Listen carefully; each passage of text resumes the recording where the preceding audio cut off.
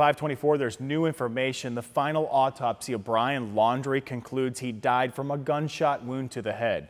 Laundrie is the man who claimed responsibility for Gabby Petito's death before taking his own life. The new documents reveal that his body was probably under up to 3 feet of floodwater for an extended period of time, which likely is what made it so difficult to find him. Authorities did find personal items at that scene, including a backpack with a tent and a wooden box that contained a small notebook and photos. The FBI says Laundrie wrote in the notebook he was responsible for his girlfriend's death.